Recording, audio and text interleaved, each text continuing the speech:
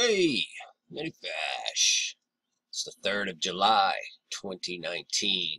And I have like 8 million things once again to share with you guys, like the 13-star sneakers and all this tomfoolery we see going on in the world. But after I was going through all these things, I mean, there are just so many things being poured into my spirit. I'm just like going, wow. This is really, really emerging. And that's the crux of the video I'm doing here. is this spiritual war is coming home to roost. It's emerging into our natural world, and when it finally pops onto the scene, it's going to come with a great deal of chaos, distraction, and death, and all kinds of crazy stuff are going to come along with this. And one of the most important things I want to point out is this synagogue of Satan Kabbalah garbage, okay? It manifests itself in all these different areas, like the New Age and so on and so forth. They are nothing more than wicked, seducing spirits, okay? And they're trying to get you into their enlightenment trap and convince you that you can attain enlightenment through your works, through your deeds, right? Without the atoning blood of Jesus. This is Satan himself telling you these things, that you can ascend and you can gain eternal life. This is all, and please read these scriptures because this explains all of this. It's the highest important that you recognize this deception threat. And it's coming directly from the Jews who say they're Jews, but they're not. They lie. Right down to their flag, which is nothing more than representing the elements of fire and water. That's nothing but alchemy, sorcery, and Kabbalah. They live by this. This is their ascension plan, okay? But the God that they're trying to bring into the world comes from the pit, okay? It's just that simple. Be aware. They're going to convince you that your deeds can bring ascension and enlightenment and eternal life, and it's a lie. Just like in the garden, did God say you would surely die? Right?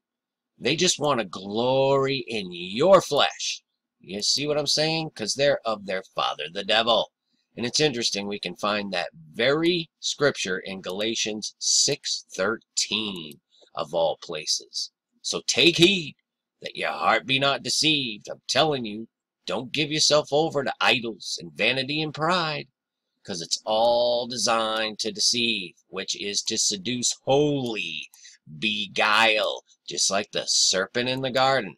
Deception. Please read these scriptures. Everything is of paramount importance, because this stuff is upon us. This is Satan's beast kingdom about to fully come into play. The new world order. Out of chaos, confusion, and death, because that's what they're bringing up. You already see the chaos. Everyone's already in confusion. What the heck is going on in this world? And if you're not in the spirit of the living God, you are confused and you're being deceived.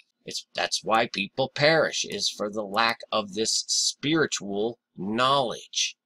Interesting where we find all these scriptures, isn't it?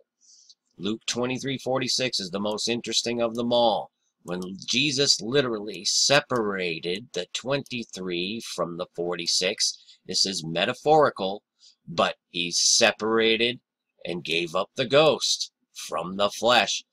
This is what it's all spelling out. You need to be separate. You need to come out from among them and be separate. You understand?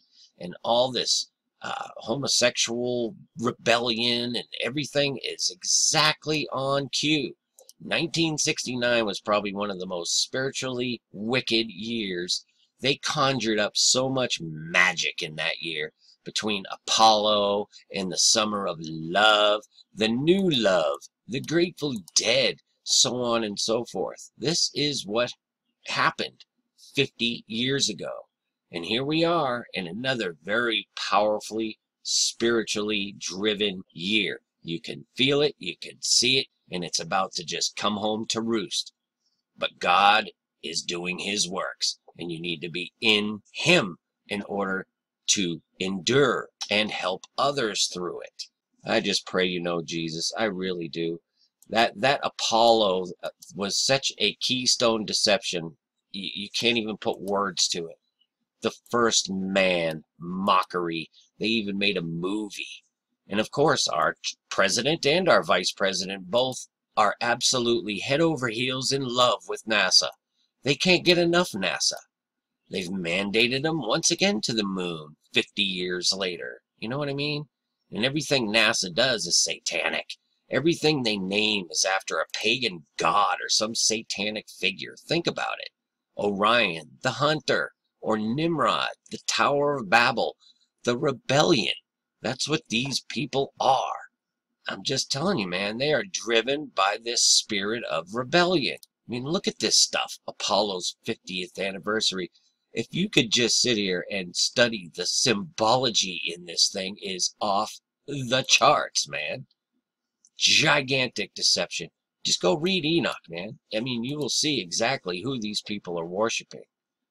These are the gods that you don't want to know. These are fallen ones, man. These are nothing but darkness. You understand? And now we got the 4th of July coming, which there's so much on the 4th of July. It's really hard to even, the 1776 in and of itself, the year that was chosen for the United States of America to be born, which happens to be 888 times 2. Now, why do you think it would be born on that year?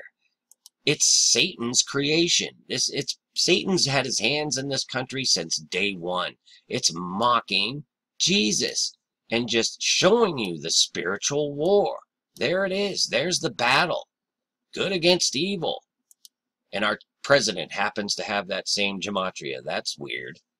And this is our 243rd year, our birthday, right? If you turn that upside down, which is what I was just led to do when I saw this 243 to 342. It's hostility, hatred, enmity, just like God put between the serpent and the woman's seed. And it's interesting that it's Genesis 3:15. I see that pattern repeating a lot, that 153, the 17:7, all these things. And of course, in the Greek, it's renewing, as in renewing your mind. Romans, Titus, go read these scriptures, please. And just from the founding of our illustrious country to this fake spiritual mega dumping of evil in the world was 193 years between those 2 years, which adds up to 13. And the 193 in the Hebrew is to twist, as in DNA. Unbelievable stuff, you guys. And it goes on and on and on. And I've shown you the USA, numerologically, is 311, which is a double portion of rebellion, essentially. It's the rebellion manifest, Apollyon. This is the goal, is to get so much wickedness in the same camp that they can release their God from the abyss, from the pit. I'm not kidding you. Trump is speaking at the Lincoln Memorial tomorrow, which is interesting if you just look at the layout of Washington. It goes from the memorial to the reflecting pool, the mirror, right to the Washington Monument, the phallic symbol, as above, so below, right through the mall where the Arch of Triumph sat last year, through the mall to the Capitol Dome. What is in the Capitol Dome but the apotheosis? They become gods. This is their firm belief. I'm just telling you. There's old George. He ascended above the clouds. You see what I'm saying? This is all satanic. All of it. Abraham, this is interesting. Abraham of the Bible was born in 1996 BC. And Lincoln was assassinated in 1865. And if you just subtract that from that, you get 131, ironically, which translates to the 311 again. But look at what 131 is in the Hebrew. It's red spots directly from 121, which is Adam, the first man. Back to the Apollo mockery. Unbelievable, man. USA is the rebellion. It's like the leader of Satan's rebellion. Genesis 13:13. the wicked men of Sodom. It's an insurrection and a rebellion. They fully believe that they are already, through their deeds, through their works, they have ascended already. You understand? Without the atonement of Jesus's blood. That's crazy, but they believe it. And the churches are not teaching it because they're being destroyed by the 501c3s, which, ironically enough, translates into a nice 153. You see all this stuff? The 1969 in the Greek actually means to rebuke and chastise. Okay? All these scriptures are relevant, you guys, but it comes right from the Greek 41:41, which of course you can translate to 14:14. Again, the rebellion in Isaiah 14. I will ascend above the clouds. And it was interesting that that Russian sub, that something happened, right? 14 perished by fire. That's interesting to me. This is probably one of the most interesting things that I want to share with you right here. Again, Abraham was born in 1996 BC. And until Christ, that was 3 sets of 14 generations. You can find that in Matthew 1 through 17. Okay? So 1996 years to Christ. Well, if we go from Christ, AD, year of our Lord, to now, think about this, you guys. We surpassed the last of the generations at 1996.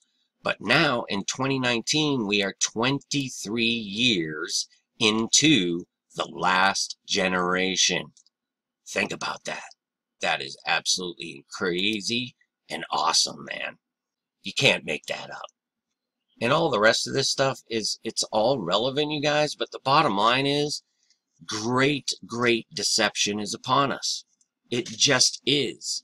And without Christ and indwelling the Spirit of the living God, you will be deceived. There is only one Savior. Okay?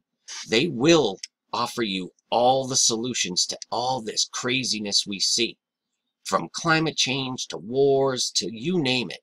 And it's all a deception, you guys. They just want to lead you to their false gods and beliefs, and they want to be gods over you so that they may glory in your flesh and send your soul to hell. I'm just trying to say it the best I can. Only Jesus saves. Seek him. Peace and grace to y'all. Many fish. Finally, my brethren, be strong in the Lord, and in the power of his might. Put on the whole armour of God, that ye may be able to stand against the wiles of the devil. For we wrestle not against flesh and blood, but against principalities, against powers, against the rulers of the darkness of this world, against spiritual wickedness in high places.